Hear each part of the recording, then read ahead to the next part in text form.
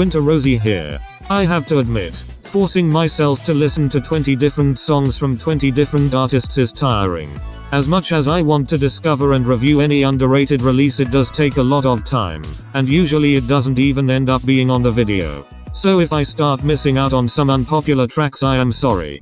Anyways, July was quite the month for K-pop. I honestly believe there wasn't any bad music released this month.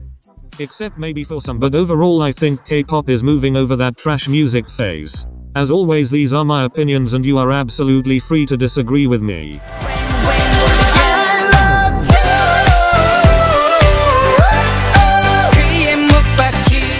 It's a summer song and that's literally all there is to it. It's like ever since really they've done one summer song every year. And in my opinion some are better than the others. I don't know which side this song falls on yet, but even so there's not much interesting or new things about it.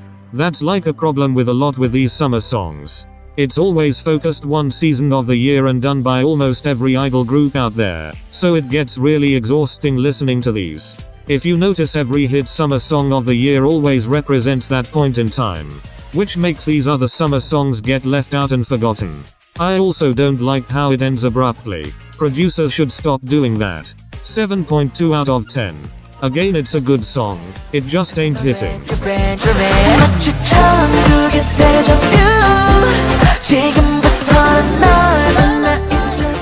While I do like the song a lot, this might be their most basic title track ever. It's a sound that I'm familiar with, even from them, and I don't think it stands out much. Hot did more for the album than Whatever World did. Hot was a fun track, it was the perfect title for the album, and obviously it's a big hit for them. One of the biggest releases this year, to be honest, so World just had bigger shoes to fill in, and it sadly wasn't enough. I love the vibe and everything, it's calming like a lot of their B-sides. And that's kind of a problem, because this sounds like a glorified 17 B-side. Don't get me wrong, they do have some amazing ones, but I'll admit not all of them are very engaging, at least to me. It's a cute song, I know that, but I also think it's unexciting. 7.8 out of 10. I'd gladly listen to Cheers over this any day. Like a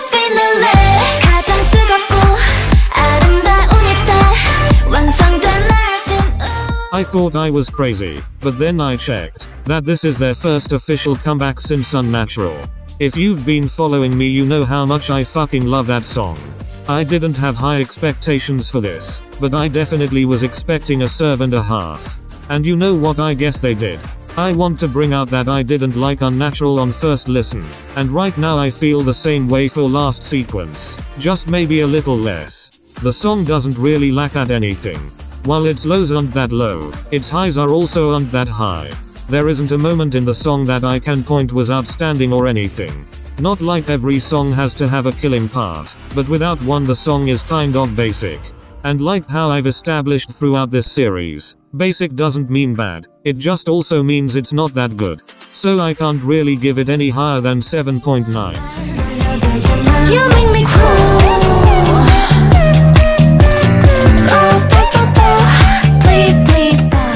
Not that their previous song was bad, it just didn't feel right to me.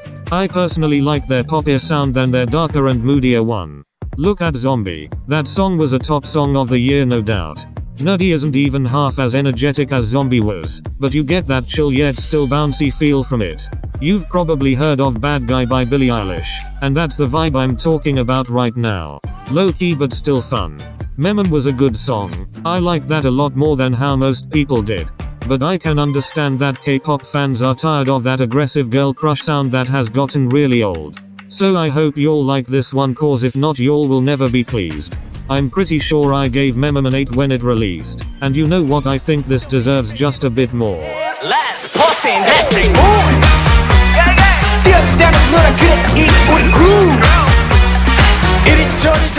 I don't listen to MCND much, so please bear with me. This is like my second impression of the group and I liked it. My first was with their debut Ice Age, and while I was confused I thought it was an interesting song to say the least. Mood is easily a lot more likable for me. You can't really go wrong with fun music. If you think this is bad in any way you probably just hate fun. This reminds me very much of YG music. The only thing is they did it better than YG themselves. I don't even like YG noise, but if I ever did, this is probably the best way to do it. And I don't really have much else to say other than that.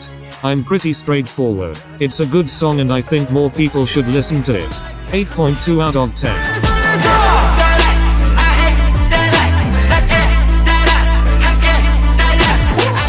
I know people didn't like Blessed Cursed already, so coming into this song I was really curious what the people thought about it.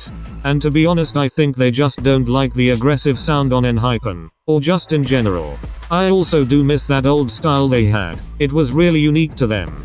But personally I don't mind this new one. Yes, I still think sticking to the old style would have been nicer, but there's nothing we can do about it now. I'm glad they released Blessed Cursed before this, because Future Perfect would have been a much harder pill to swallow. This song is mad aggressive, and thankfully I don't mind it much, or else I would have roasted this song to hell. Only like 3 members really fit the badass image, so I hope they don't stop here and try other concepts too. 8.4 out of 10. Never thought I'd hear drill in K-pop. It's my party, I can cry when I want to, cry when I want to. Don't mess with my mascara. This sounds like a very aggressive ITZY song. I didn't like Tippy Toes, so for me this is a huge improvement. I usually don't like these kinds of songs, but I somehow connected with this one. It feels very powerful and that's what I like about it. It's an anthem, and for some reason I like those kinds of songs. Songs that shout at you, literally making a statement. The meaning of most K-pop songs are pretty chill or cute, usually about love. But a song like this requires strength and energy, and I think they did well at portraying that. Mascara is a song that literally shouts at you, and for some reason I love it. And no, this isn't some kink of mine. 8.6 out of 10. I love it.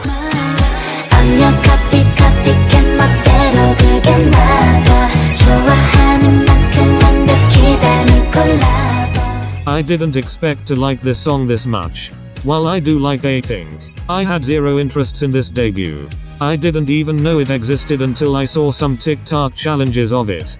My first thought was, wow, this sounds like one of those second-gen girl group songs. And I didn't realize how much I missed that. As much as I love this generation's girl groups, there was something about that second generation that really hooked me. Bops after bops after bops. That's how it was back then. I mean, I was like 10 during that era, so I couldn't really appreciate it much. And honestly, I would do anything to go back to when that generation was at its prime. If you think about it, this song ain't all that. I just like it a lot. 8.8 out of 10.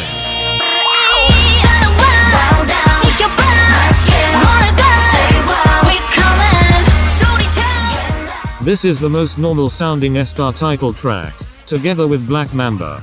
And I won't even pretend. I liked it a lot. It's normal but still unique enough to be an aespa song. It just fucking slaps alright. I liked how complete the song is. Verse, chorus, bridge, dance break, and a proper outro. I've been missing these kinds of songs a lot. This list alone has about 5 songs that just end abruptly. Honestly, sometimes I feel disappointed by it. So I'm glad this song doesn't suffer from any of those problems. aespa should do more normal sounding songs as title tracks. The girls just sound amazing doing it, and you can't deny that. aespa has a really unique sound that I hope continues to get better after time. I don't care if it isn't a hit song like their previous comebacks. I'd gladly take this over any messy song. 8.8 out of 10.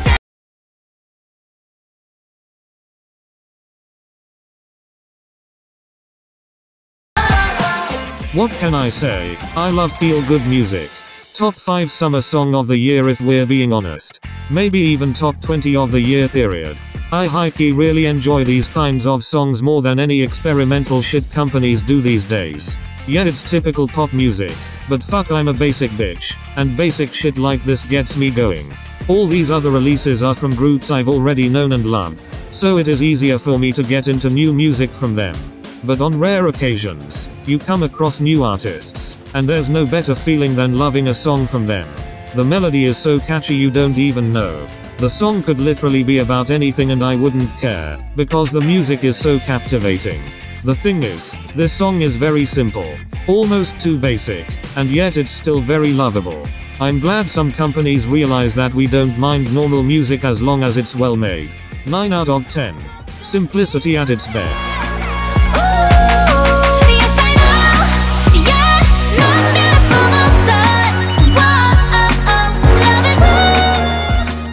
Not gonna lie, I wish they missed with this comeback. Cause if not, then stayc would be my top choice for song of the month. For the third time. And you know what, fuck it. I love this song and I won't even pretend. It's not my fault stayc doesn't know how to release bad music. Now that I'm a full-time Swith, I was worried that I'm just going to start liking everything they released. So like with every group I stan, I tried to be more realistic and lessen the bias. I tried finding for any dislikes, and surprisingly, there are a few things I didn't like about it. My biggest problem with this song is how it ends. It's like they accidentally cut the last 10 seconds off the song. It's actually starting to get annoying. If you're gonna make a good song, at least end it properly for fuck's sakes. But that be it for my problems. The rest of the song is phenomenal as expected. When they said this comeback wasn't going to be that conventional K-pop sound, I was slightly worried, because stayc literally has lived off that sound since the beginning. And sometimes you just have to trust the process. Since they also said they were trying to break out of their comfort zone. And they did it amazingly. Beautiful Monster isn't a song to be played everywhere. It isn't a song made to be the best ever. But it is a song with great performance, great production. It's a song with deep feelings, and it's a song for a group who is trying to challenge themselves as artists. This song is a 9.1 out of 10. This is a new chapter in stayc's book, and I can't wait to read the next ones.